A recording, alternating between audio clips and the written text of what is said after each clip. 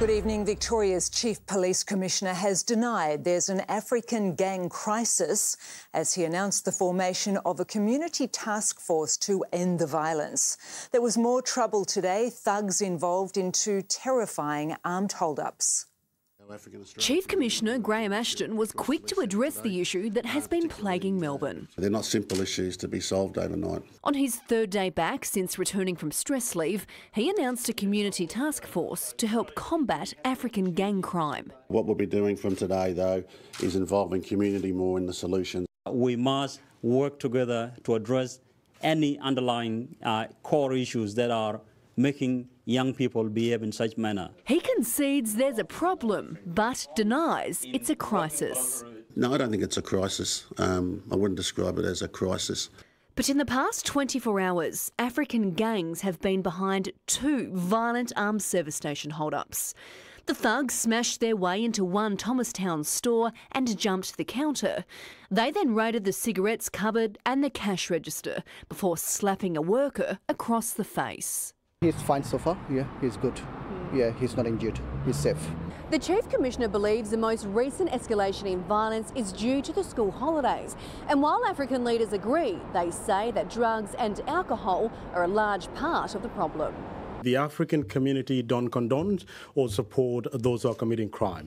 We'll continue to take a zero-tolerance approach to any offending. We'll continue to make arrests, we'll continue to investigate. United in their goals, even if their definitions differ. The issues that are happening are not in any way, shape or form related to gang as they have been reported. No, I didn't say they're not gangs. Don't get me wrong. Tegan Dolling, 7 News. Attendants at two Thomastown service stations have been terrorised during violent robberies just minutes apart.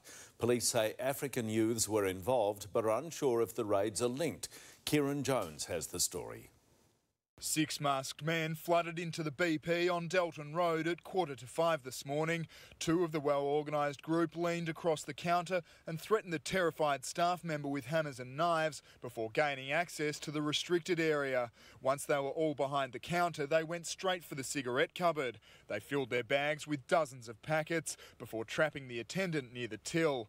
Moments later, the crime spree was over as the intruders fled with their loot and left behind only a small heap of rubbish on the ground.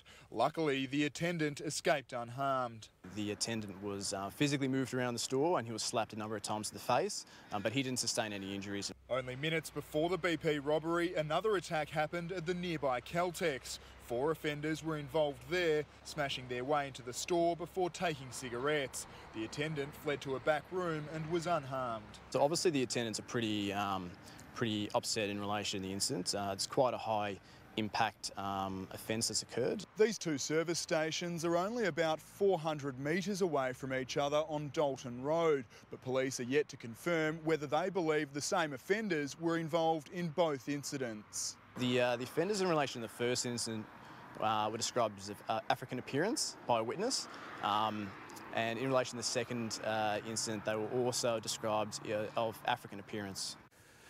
Good evening. Police will be investigating death threats against members of the African community after a new task force was established to tackle youth crime.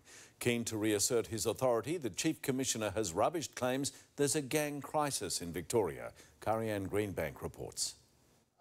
Shoulder to shoulder in a show of unity, Victoria's police chiefs and the community members on the front line. We stand strong with Victoria Police. After the trashing of a Werribee Airbnb property, the vandalism of a Tarneit community hall and a night of violence at St Kilda, fear surrounding African street gangs has heightened in the past few weeks.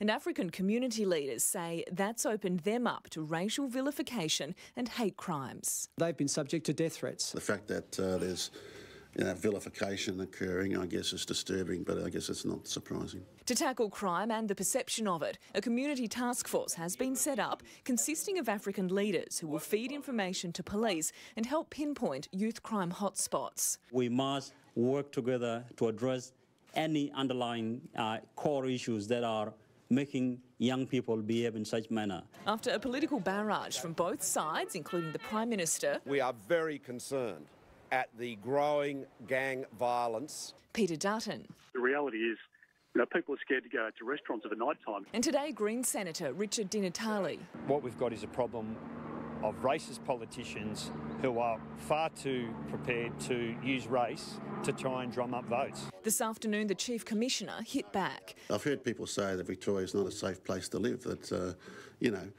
that's complete and utter garbage. As frustrated community leaders say they've had enough. Trying to use crime for political gain is not acceptable. At this stage, the Community Task Force doesn't have any funding. The Chief Commissioner says he'll be asking the Police Minister to pay those African leaders involved to help them fight crime in their community. Associating criminality with our own heritage isn't the right way to go around it. Karianne Greenbank, 9 News.